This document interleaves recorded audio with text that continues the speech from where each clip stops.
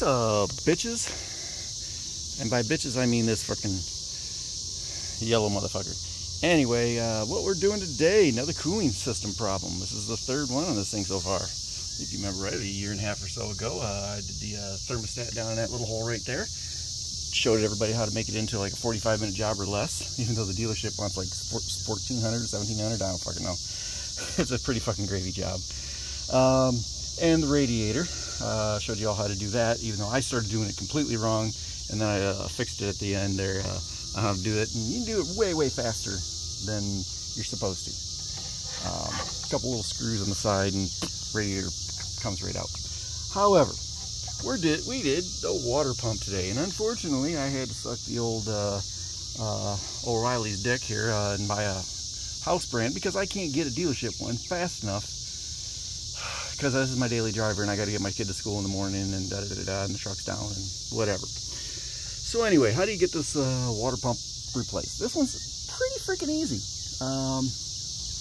You have 3 fasteners holding your beauty cover, which is not really pretty in my case.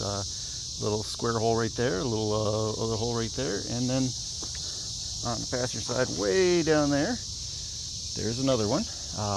The one that goes into the valve cover is the longer bolt. I got mine sitting up there, the other 2 sitting right there, but they'll be back in place. Other things you got to unhook, you got 8mm onto the side here, you got 8mm off the mass airflow sensor, and an 8mm coming in from this way or something like that, I forgot, on the throttle body.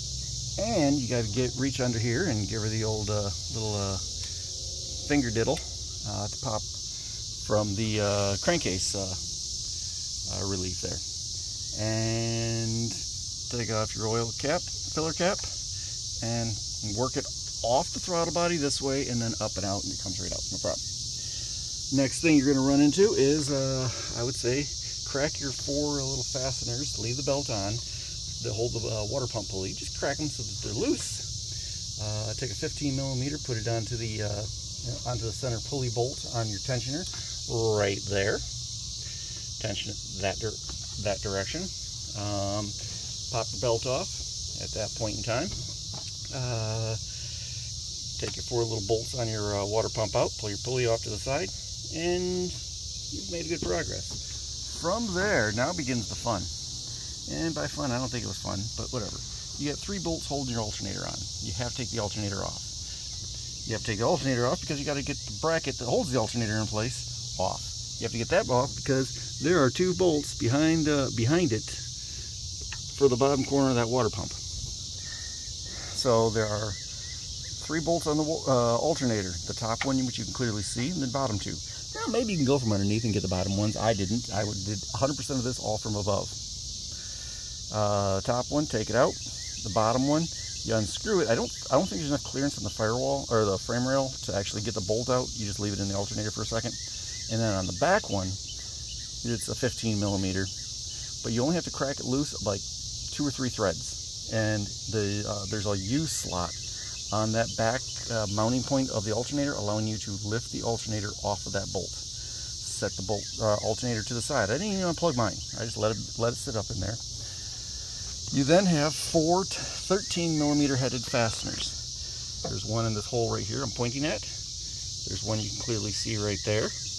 There's one, maybe you can kind of see it right here below this pulley. And then there is one behind where the alternator is, a little short one. And all 3 of those bolts are different lengths. So don't mix them up. It really won't matter. I mean, I don't think you can fuck it up, but you know, maybe you can. I don't know. Pull that bracket completely out of the vehicle, around the water or the alternator. Then I'm going to say there's like 14 10mm fasteners holding the water pump in place. Now this is one of those things where they are different lengths. I think there's only 2 different lengths.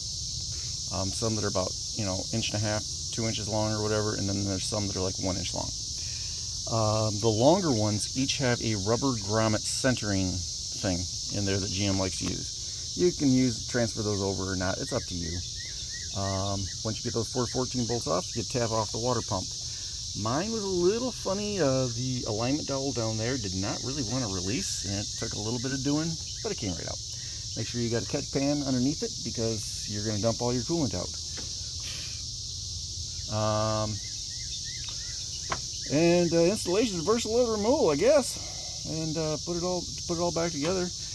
Tools I used. I had a battery impact and battery ratchet, but if you don't have that, you can get by with just this, which you will need a ratchet anyway. I used a shorty 15 to speed up the alternator bolts removal, and a longer 15. I used both a long, deep and short well 15, a deep and short well 13, 3 different extensions, a 10mm deep well, which I don't think really mattered. That part not really necessary. You could have did it with a shallow one, and an 8mm, which you could have got with any 8mm or 5/16 you want. And that's a little catch can to catch whatever coolant, and you should be able to do this job in, if you're reasonably competent, there's no reason why you can't have this done hour. I've already put in almost a whole gallon of, I bought, you know, Crestone concentrate. You ideally get the GM stuff, but whatever. Any Dexcool orange will work. Buy the concentrate because you're gonna need at least 2 gallons. That's why I do that. And try not to reuse your old stuff unless you absolutely have to. Peace out, bitches, and hope plenty of you cunts out there learned something. And if you didn't, if you couldn't fucking follow along with what I'm saying in my description, you are an incompetent person and you should just let it go to a shop. Peace out, bitches.